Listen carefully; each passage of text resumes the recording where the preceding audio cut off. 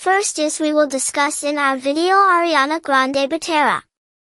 Ariana Grande-Butera was born on June 26, 1993, in Boca Raton, Florida. She is the daughter of Joan Grande, the Brooklyn-born CEO of Hose McCann Communications, a manufacturer of communications and safety equipment owned by the Grande family since 1964, and Edward Butera, a graphic design firm owner in Boca Raton.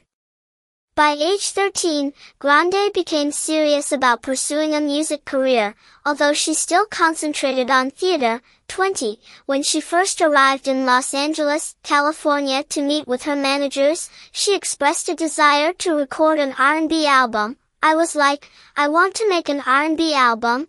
They were like, that's a hell of a goal. Who is going to buy a 14-year-old's R&B album? 7. In 2008, Grande was cast as cheerleader Charlotte in the Broadway musical.